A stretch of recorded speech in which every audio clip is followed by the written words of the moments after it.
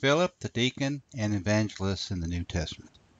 Let's look at the character, life, and person of Philip the Deacon.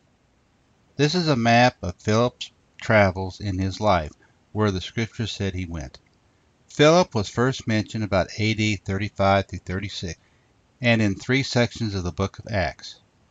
There is very little known about Philip, but let's find out what we do know. Acts 6 verse 1. Now in those days, when the number of disciples was multiplied, there arose a complaint against the Hebrews by the Hellenists, because their widows were neglected in the daily distribution. We notice that the number of disciples was multiplied, and there is a complaint against the Hebrews. Pretty interesting.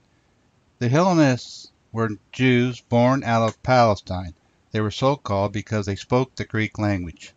The Hebrews were the pure Jews who, not residing necessarily in Palestine, still used the Hebrew scriptures and spoke the dialect of the sacred tongue, then current Aramaic. The distinction between the Greeks and the Hebrews was not one of nationality, but of language.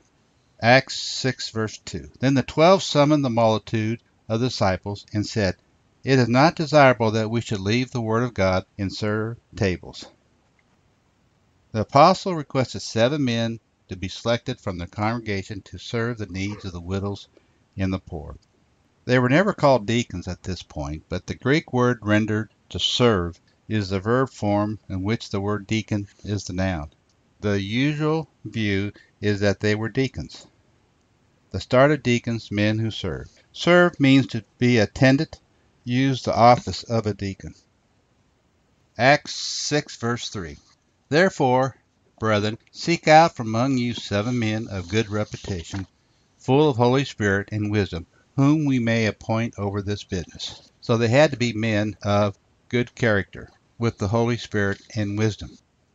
7 means completeness, perfection, and wholeness, used over 700 times in the Bible. Of good reputation, a reputation was a guarantee that they would handle the truth and trust faithfully.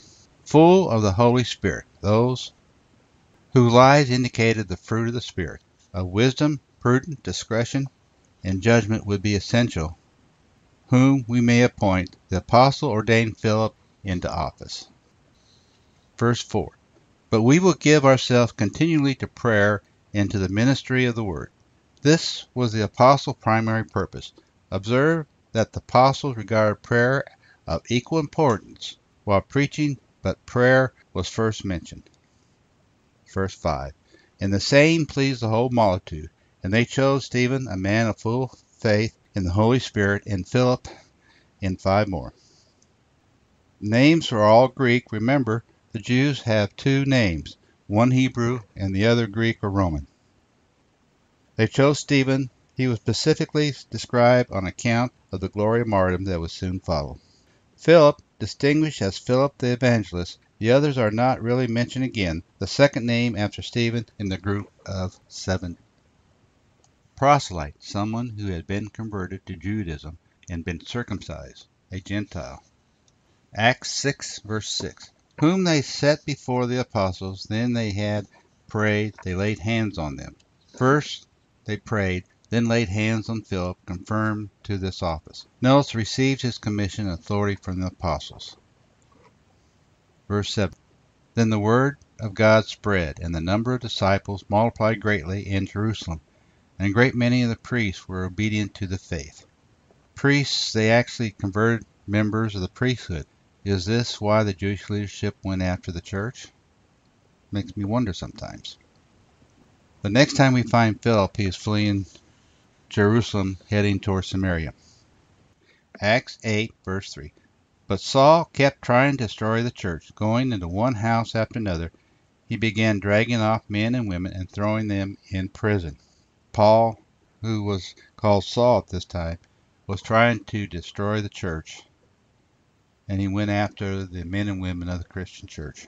A great persecution of the church at Jerusalem, and many Christians had to flee to other parts of Judea. Verse 4. Therefore those who were scattered went everywhere preaching the word. Scattered saints because of persecution in Jerusalem by Paul or Saul. So they had to flee. Verse 5.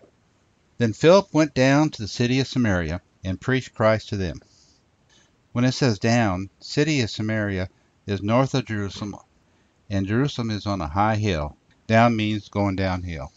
Verse 6, And the multitude with one accord heeded the things spoken by Philip, hearing and seeing the miracles which he did.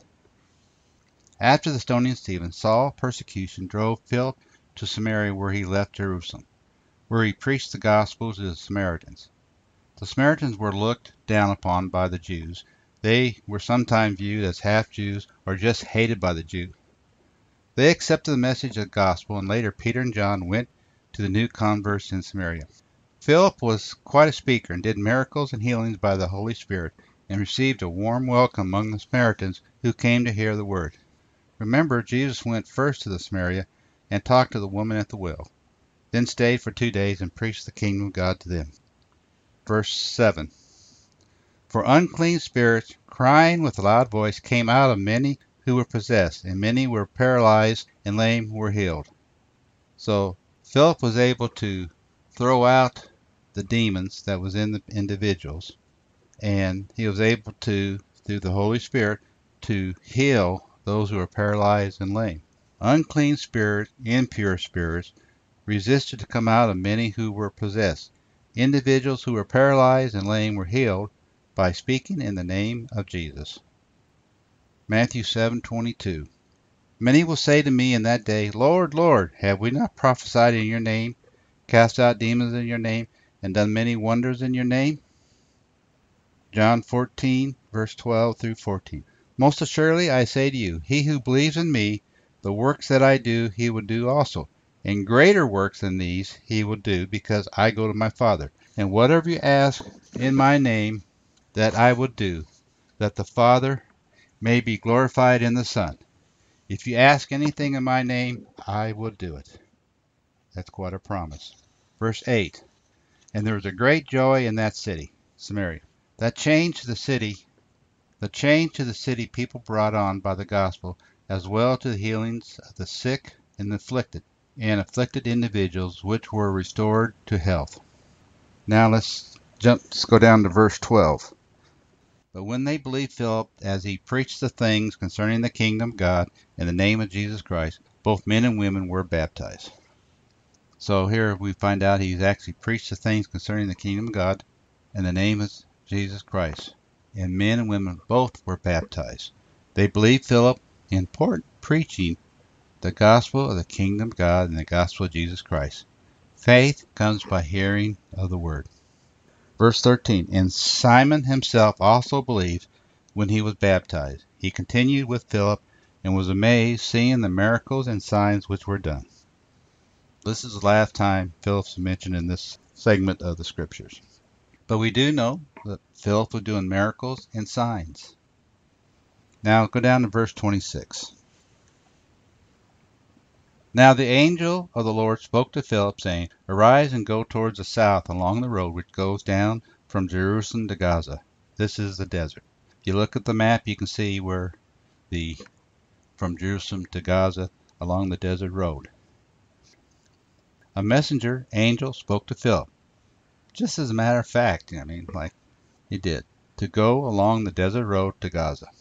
So he arose and went, and behold, a man in Ethiopia, a eunuch of great authority under Candace, the queen of the Ethiopians, who had charge of all her treasure, and had come to Jerusalem to worship. The eunuch had great authority. He was in charge of all her treasures, and came to Jerusalem to worship.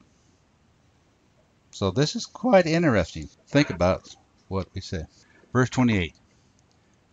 Was returning and sitting in his chariot, he was reading Isaiah the prophet.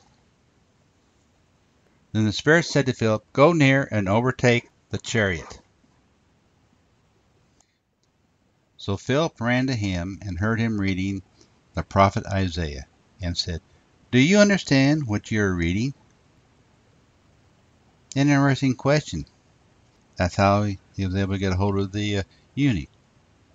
Verse 31. And he said, How can I unless someone guides me? And he asked Philip to come up and sit with him, which Philip did. Verse 32. And this was the passage of scripture he was reading. Like a sheep he was led away to be slaughtered, and like a lamb is silent before his shearers, so he does not open his mouth. Philip explained that this was about Jesus and that the words were a prophecy about what was to happen to Jesus. Isaiah 53:7. He was oppressed and he was afflicted, yet he did not open his mouth, like a lamb that is led to slaughter, as a sheep that before its shearers is silent, so he did not open his mouth. Acts 8, verse 33. In his humiliation, justice was denied him. Who can describe his descendants? For his life is taken away from the earth. Isaiah 53:8. By oppression and judgment he was taken away, yet who of his generation protested? For he was cut off from the land of the living. For the transgression of my people he was punished. Verse 34. So the eunuch answered Philip and said, I ask you, of whom does this prophet say this, of himself or some other man? Then Philip opened his mouth and began at this scripture. Preached Jesus to him. We notice he preached unto him Jesus. He preached a person, the Lord Jesus. Interesting. Verse 36. Now, as they went down the road, they came to some water, and the eunuch said, See, here is water. What hinders me from being baptized? Good question. Verse 37.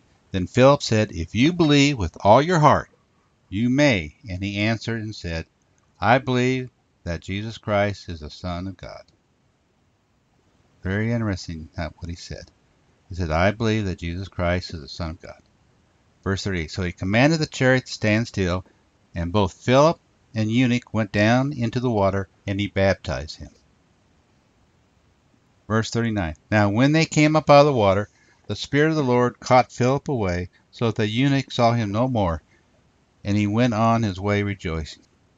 Quite an impressive exit. The man was baptized and went on his way rejoicing, while Philip went north to Caesarea, the major seaport of Israel and its secular capital of the Roman Empire. Acts 8, verse 40. We find Philip now. Philip was found at Azotus, passed through, he preached in all the city till he came to Caesarea. Caesarea was the political capital of Judea on the coast. It was built by Herod in honor of Augustus between Carmel and Joppa, 55 miles northwest of Jerusalem on the Mediterranean. Now we're going to lose sight of Philip for a time. This is the last segment. Now, Paul was heading to Jerusalem about 25 years later. This is around 60 A.D. Acts 21, verse 8. On the next day, we who were Paul's companion departed and came to Caesarea, and entered the house of Philip the Evangelist, who was one of the 7, and stayed with them. So now we find Philip at this location. You would think it would be an interesting conversation between the Apostle Paul and Philip about being forced to flee Jerusalem. Could this be where Luke learned things about the early church from Philip? Philip is now listed as an evangelist by the Holy Spirit and probably used his house for the place to meet for services. Was he well off? This is a photo of what is left of the Roman harbor at Caesarea. This city became very important in the life of Paul. Paul was held there by Festus. Soldiers took Paul there. He stayed with Philip there. He traveled in and out of Caesarea with the travels. And also Cornelius lived there. Verse 9. Now this man had 4 virgin daughters who prophesied. Philip was married, daughters implication as unmarried. This is what we learn about Philip from the scriptures. Philip was introduced as a deacon in Acts 6 and as an evangelist in Acts 21. At the outbreak of the Roman-Jewish wars in 66 A.D., Philip and his 4 daughters escaped to Hierapolis. If you look on the map there, you can see this is near Laodicean and Colossae. Eusebius' church history, he wrote, Renowned the daughters of Philip for the prophecy gifts, and he held the women as an example of the right living, and refers to them as examples to others. People would travel a long distance to consult with him. Philip and his 4 virgin daughters, who were prophetesses, are said to have been buried in Hierapolis. Jesus was able to use Philip mightily to bring the gospel to many, many individuals. He was a blessing to others for many, many years of his life.